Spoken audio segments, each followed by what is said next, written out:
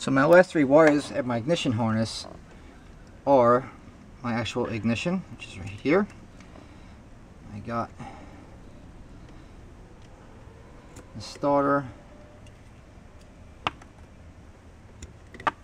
So I want to actually take these ignitions, tie them into this one, so I'll have one connection.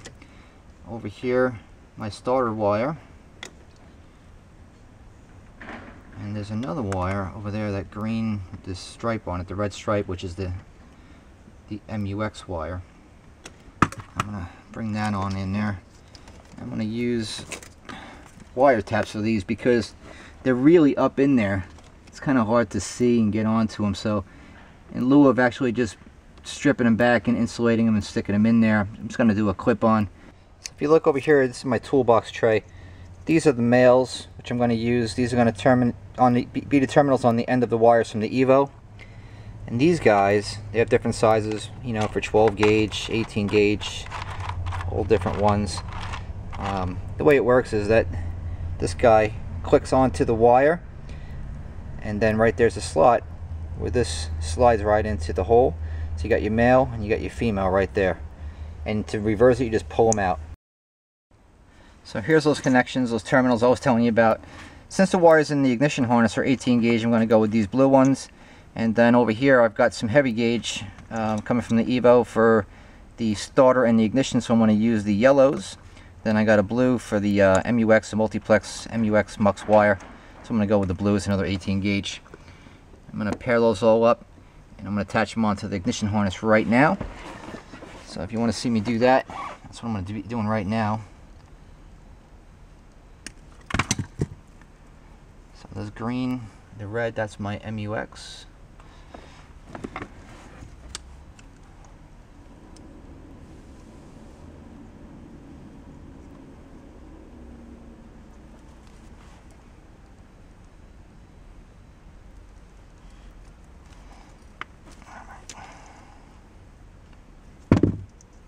These things have a way of getting weird sometimes when you crimp them, so you make sure they're kind of like in the middle, so when you plug them on, they actually plug on.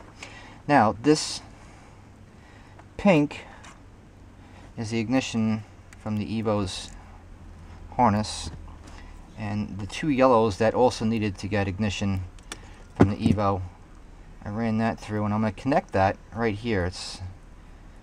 You can call it cheating, I call it getting to lunch quicker. So all I have to do now pretty much is just match these up onto the ignition harness like it's shown on the illustration. Ignition, starter, MUX, click, click, click. That's it. I just got to program this guy, and this job is done. My Evo One installation is completely and officially done and over with. The only thing I might want to do later is I'm going to add on my drone telematics kit, and in my own spare time I'm going to add a shock sensor on here. I'm going to tinker with that. I was told that a CompuStar First Tech will work in there, and if you're not going to use a CompuStar First Tech, that's okay. I can relate, you know.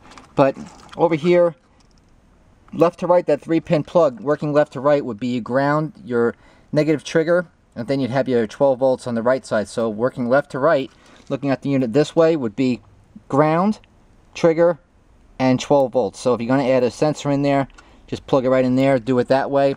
I was told anything 0.6 seconds and longer will trigger this system to go off should you have the alarm system enabled, which I do.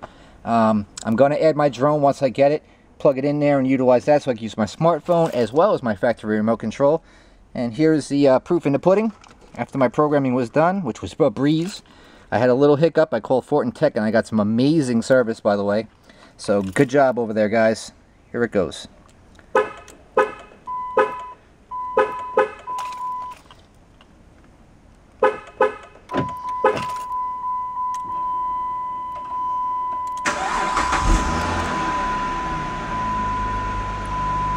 There you go. That's what you should see.